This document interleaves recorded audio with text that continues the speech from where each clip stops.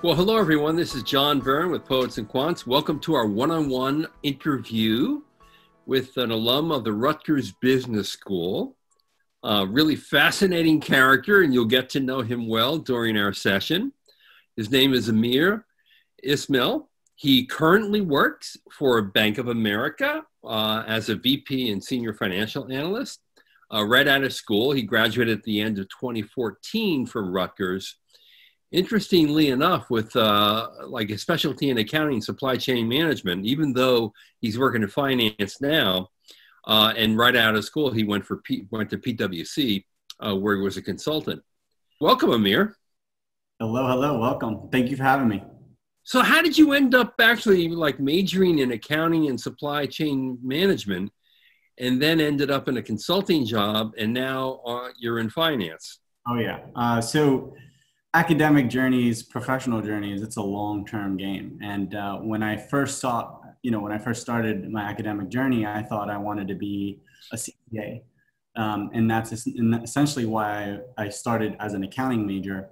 And through my academic journey, I started interning for PricewaterhouseCoopers. I started learning from mentors, and I developed this interest in becoming a problem solver in the world of management consulting, project management, product ownership, so on and so forth.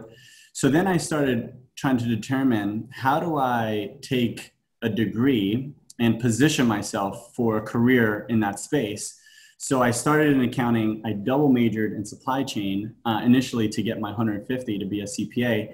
And then I started learning that I can take my financial acumen and then my supply chain relationship-based acumen, and then combine that to start in a career such as management consulting. So it worked out, luckily, in my favor, and I pursued it very relentlessly to be a management consultant.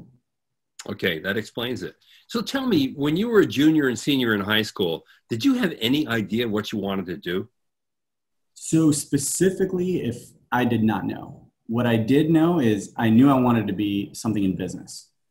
So what in business, whether it was accounting, finance, marketing, I wasn't essentially too sure of. So, and that's honestly another reason why I started in accounting, because I was like, I'm going to go for the hardest major there is, in my opinion. And I'm going to go for the major it's the language of business. So if I can understand accounting, I can maybe understand other facets of the business world. So with all that in mind, it helped me choose accounting as my major. And so when you were applying to college, you knew that you wanted to get into a business school. And that is a big decision right there, because, you know, most high school students really have no clue about what they really want to do. Yeah, so, and that's the difficult part, right? Not knowing what you want to do but what I would encourage is, where do you want to start? Or where do you think you want to start? And I knew 100% I was settled on becoming something with business focus. Now, why did you pick Rutgers? Oh, many reasons. So, are you a New Jersey boy? Oh yeah, I've lived in New Jersey for all my life. So I wanted something that was close and near to home. That was one of the primary initiatives there. I wanted to be close to family, where I can still visit and have close ties to where I grew up. Also, when I went to Rutgers Newark to kind of see what the campus had to offer, it was incredibly diverse. I remember reading about the diversity and the melting pot of cultures. And myself, I'm Venezuelan and Lebanese. So I represent two parts of the country. So I wanted to go somewhere where I can immediately make an impact and add to that culture and kind of, the environment that Rutgers has. In addition to that, it's just knowing that it was a state university of New Jersey and that it had an incredibly large alumni base. Those are all critical factors in my decision-making. And then, of course, all the extracurriculars that Rutgers offers as part of being a student. And you were very involved there, but tell me what the highlights of the program were for you. So for me, the highlights of the program was my ability to not only go through the academic hurdles and learn the majors that I was interested in, but really getting exposed to extracurricular activities. So when I first started at Rutgers, I wanted to do everything and anything. So I wanted to be a part of every organization that I can get a part of. I wanted to be a part of every scholarship that I can get my hands on. And I wanted to build a brand. And it was a challenge. But those were one of the biggest highlights for me. It was just the amount of involvement and how much it's endorsed and actually welcomed and encouraged by administration, by staff, and even the camaraderie that you have amongst your peers. Everyone wants to kind of, be on the leadership board or put this event together or have this fundraising effort. And I got to be a part of all that, and I'm incredibly grateful for it. I like your phrase regarding your own personal branding. I should point out to everyone who's watching that you are also the founder of a startup which offers career consulting and actually professional branding. No surprise, surprise. I will get into that a little bit later and how the program may have helped you to actually create your company. Was there a particular part of the academic life at Rutgers Business School that was most meaningful to you? Like, did you do an immersion? Was there experiential learning? Did you have a professor who you felt like could be a mentor to you? Oh, yeah. So one of the kind of standout items that I'm thankful for is I am still in contact with some of the professors that have meant a good deal to me. So I wanted to explore the world of tax accounting because of my tax professor. I wanted to understand business law because of my business law professor. I knew I didn't want to do audit because of my audit professor, but it was because they were incredibly approachable. I can talk to them about some of the career aspects that I wanted to go into. And a lot of them served as mentors, not only as professors, but outside of that as advisors to organizational events that I was doing. They would even offer sometimes extra credit to students that were involved outside of the classroom. Also, I will love to mention that I was a part of this international exchange program or international learning program where I got to visit Tanzania, Africa, on behalf of Rutgers. And it was a 10-day mission trip where it was 10 students, 2 administration. We went out to Tanzania, East Africa, and we were planting trees. We were refurbishing, schools. We donated school supplies.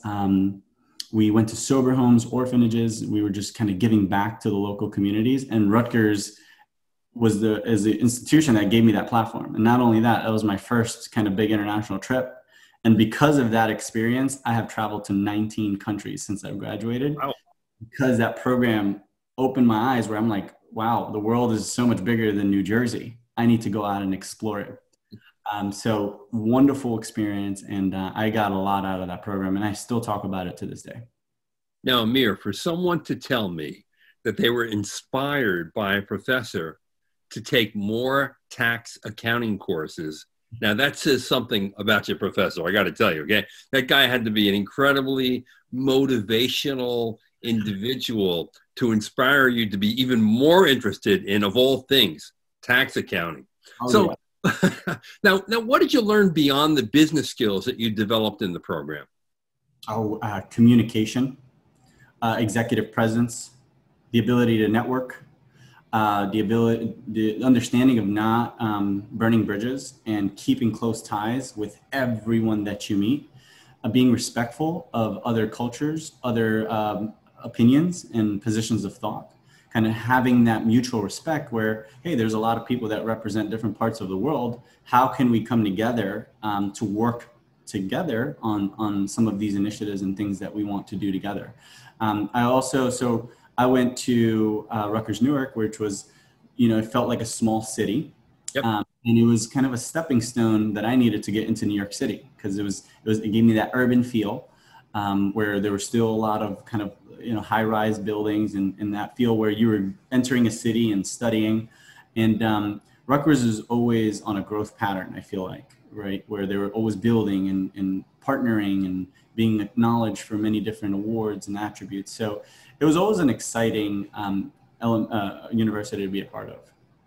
Now, when I listen to that checklist of items that you learned beyond the business skills, what immediately impresses me is the fact that most of them were the result of a business education. In other words, if you were a philosophy major, if you majored in science, if you majored in any other subject, you wouldn't be talking about how to network.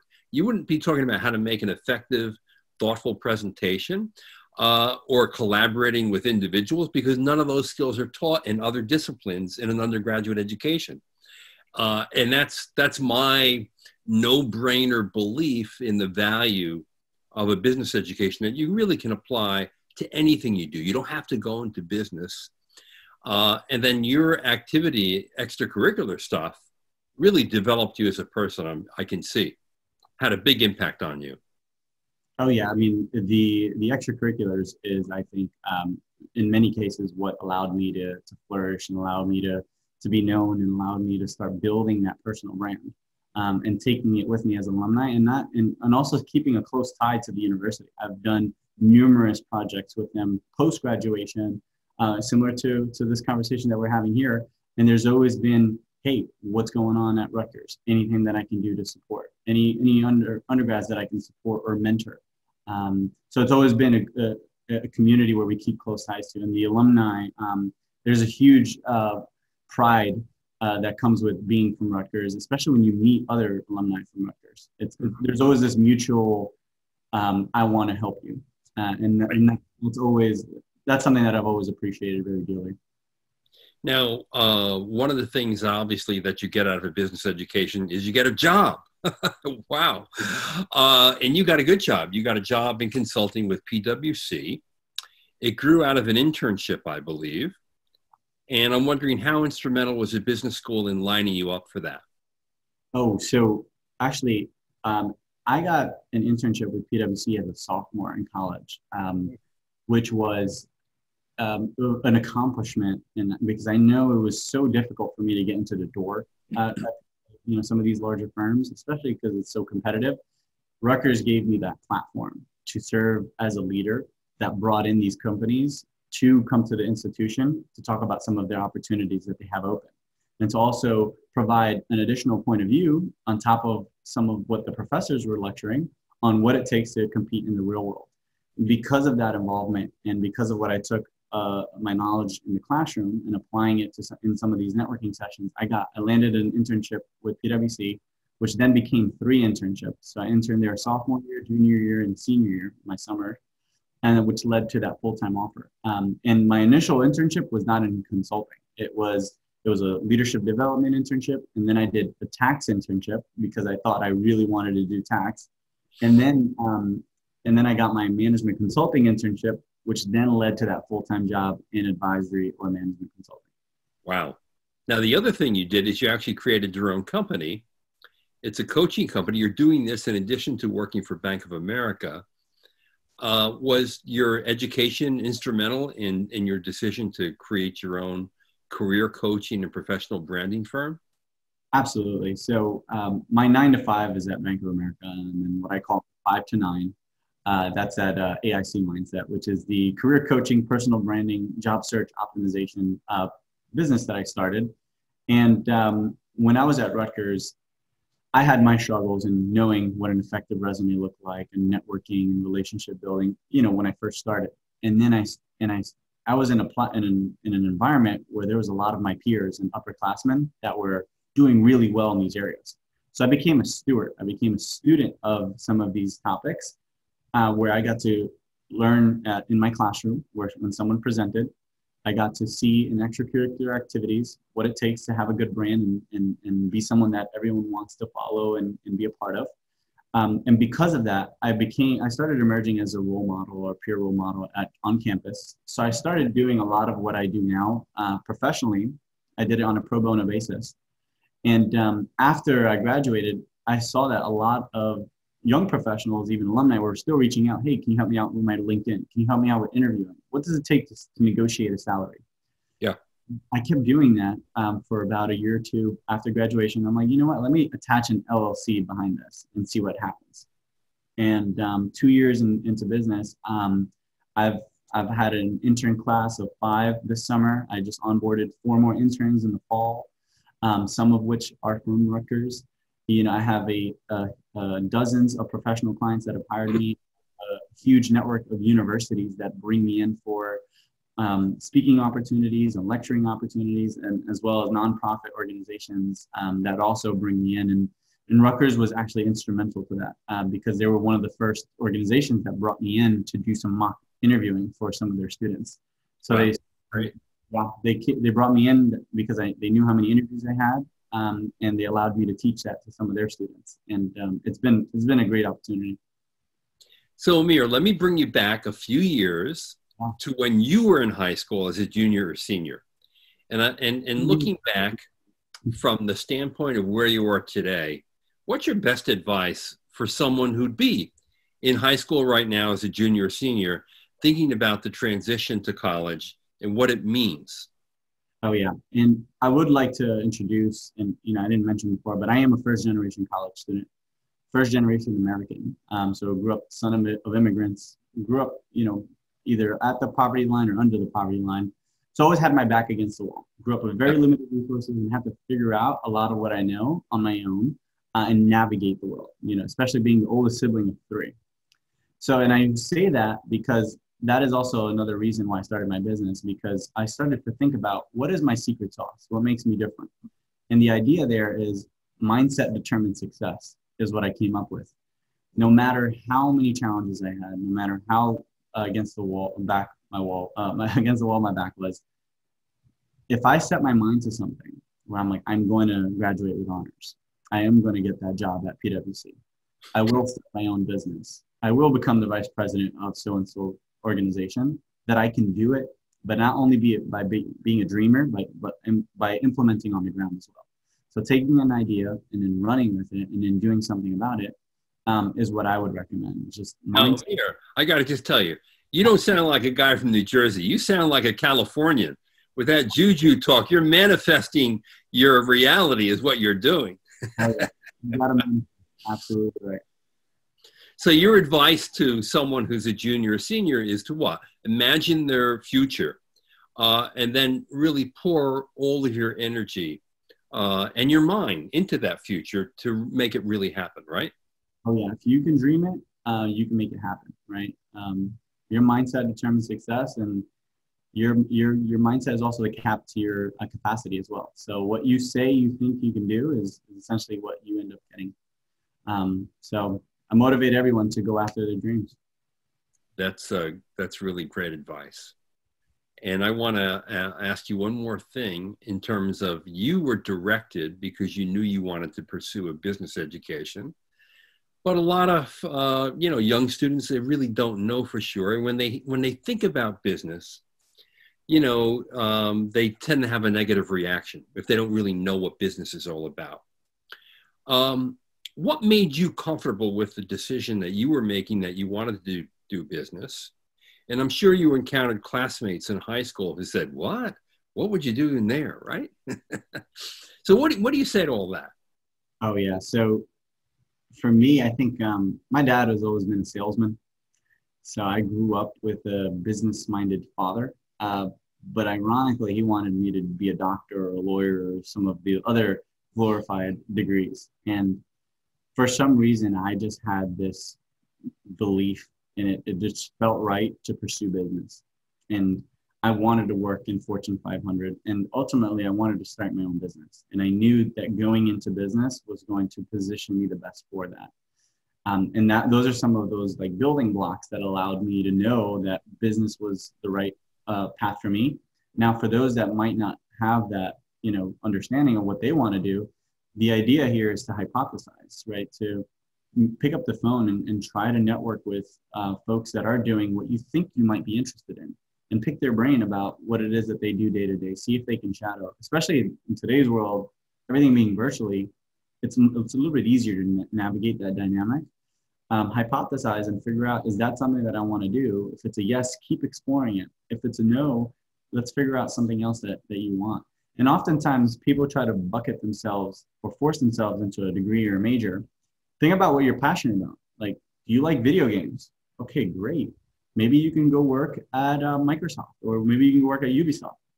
Take what you're really good at, and then you can make a career out of that. At Ubisoft or some of the other big organizations, you could find something that matches up, whether it's in finance or whether it's in law, whether it's in business analyst, whether it's in sales. Those are some areas that you can kind of consider as you're thinking about where to start your career. Really good advice. Amir, it's been a pleasure to meet you. Congratulations on your success so far. I have no doubt at all that your dad will rue the day that he urged you to become a lawyer or a doctor. You're going to be just fine in business. Thank you so much, John. It's been a pleasure being here and representing Rutgers and being a part of this initiative. I thank you for everything that you guys are doing as well.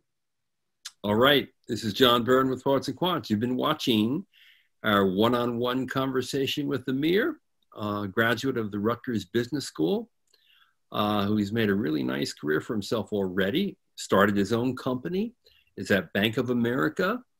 And you're actually in Charlotte, which is a cool place to be, I got to tell you, okay? First time out of the state of New Jersey to actually work and live. So good luck to you. Thank you so much. I appreciate it. And for everyone out there, thanks for watching.